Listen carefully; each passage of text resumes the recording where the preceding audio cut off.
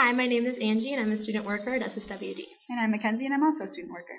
Ways that students can sign up with our office are either by coming in, calling, or emailing us to set up an appointment with either Lauren or Meg, who are the specialists here.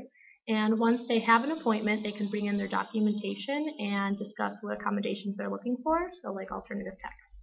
So our alternative text program is for students who may have visual impairments, dyslexia, or just really need a little extra assistance focusing on their studies. So what we'll do is we'll take their textbooks, PDFs from Blackboard, or really any other text that they need for the course, and we'll change them into an audio, braille, or enlarged text format.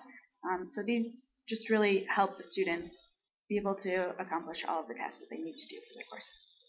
And ways that faculty members can help is by, for Blackboard articles, putting them up in a timely manner so we have enough time to change it into an alt text for the student. Also with those Blackboard articles, making sure that the PDFs are scanned through properly, and if they have the PDF in a Word doc, that would be more helpful for the student.